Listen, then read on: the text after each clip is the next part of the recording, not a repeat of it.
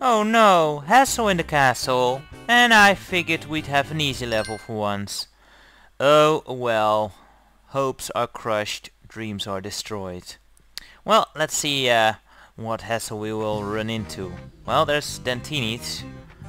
Never happy to see those shooting bastards. Although that one never got a chance to actually shoot, which I suppose is good for me. Or Croc, however you wanna look at it. As long as he doesn't start laughing it up again. And of course he does right away. Well, screw it, I'm jumping off then. On to the bonus area. Yeah, you can kinda see that one coming when you approach the well, these kind of stairs. You saw it beneath it.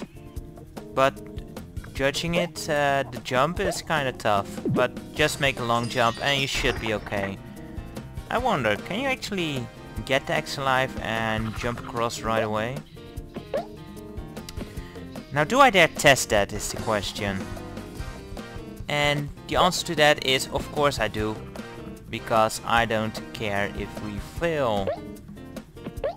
Well, I do, but, you know. Ooh, well... There we go, it worked. So, whoa. Almost jump into the sparkly things. And I wouldn't have that. Because, you know, I wanna actually get another X alive and try this again. Because I didn't fail the first time. Oh, that was close. Well, that was cool, actually. And 51 lives. Sweet, we've broken the 50. Nice. Where do we go? Alright, that's the rating. Yeah, kinda hard to see. Being all dark and the sun kinda shining into my screen doesn't help. But we managed to find it and we're on our way again.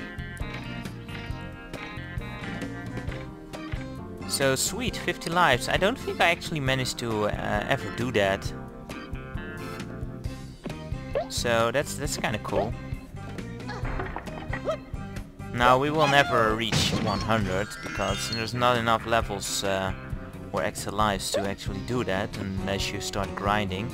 But you know, 50 is still a nice amount.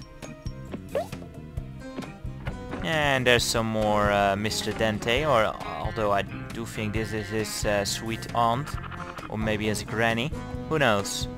At least I hope it's not him. And there he is again, being a douche to his underlings. Oh wow, funky. Yeah, you gotta love early 3D games. Getting all weird. Anyway, let's move on and see what the next room holds for challenge. Okay, we can do the jumpy bits now. And I hear the cranky things from swinging. Yeah, there they are.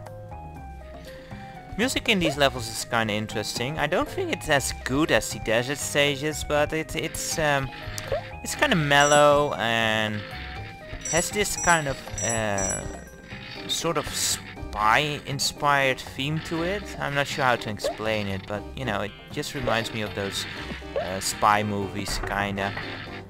In certain bits, at least. It also has a jazzy tune to it. Ooh, surprised I didn't get hit there.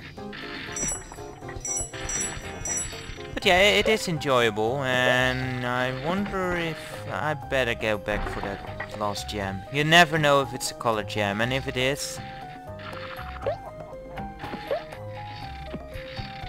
Oh, I missed it again. Come on. And it is a color gem. Well, good thing we went back then. But yeah, the music is pretty cool, I think, but not as great as the desert stages, I don't think. But it's just, I don't know, it's real odd, kinda. Yeah, kinda saw that one coming. That lightning is just, I don't know, it feels kinda random to me. And I guess you can avoid it by jumping to that crumbling platform and then quickly jumping back to that platform, but I don't know, it's more trouble than it's worth in my opinion. So let's just move on. Speaking of music, this music kind of reminds me of Riders on the Storm from The Doors. Don't ask me why, because the melody is totally different, but yeah, it just does. I think it's the arrangement just in general, the instrument choices. And not this bit, but you know, the first bit. This lighting is less random to me, so it's easy to deal with.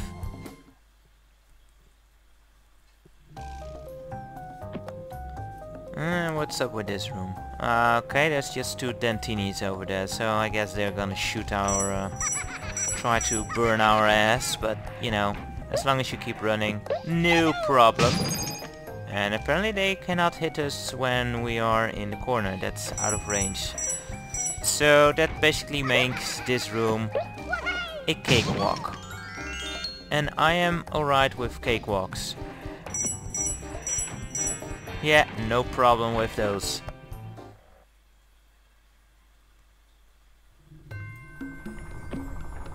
Now this could be a problem.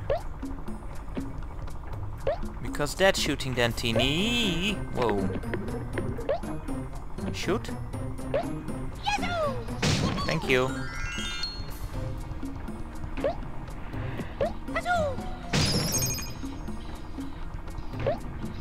Well, that was easy enough.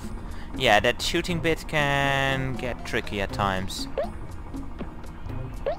Okay, and now we climb up here, and what do we find here? More shooting Dentinis. And this time over crumbling platforms. Oh, bring out your A game now, huh, game? Well, let's see how we handle this. Shouldn't be too hard, because you have to move anyway here. Otherwise, you get... Wait. Did I miss a gobbo there? Oh good, I didn't. Because I know there is one such exit where there's actually a box right at the end, and I didn't bother to check.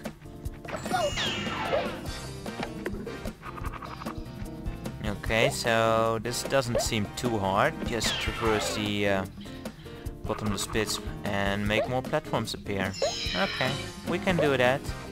Believe me, in these stages, especially the last couple of ones, the last sections, these bonus areas as it were, they become ridiculously hard. That's a bit overkill, Croc, but whatever. You do your thing. Oh, this one can be a bit of a problem. Yeah, I was trying to wait there for him to shoot. Oh, that's actually not a falling platform.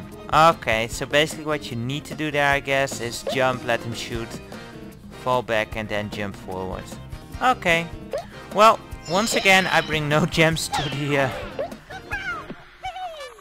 the exit. But you know, you can't tell me you're surprised with a straight face. Anyway, guys, we have managed to break the 50 lives. So that's pretty awesome.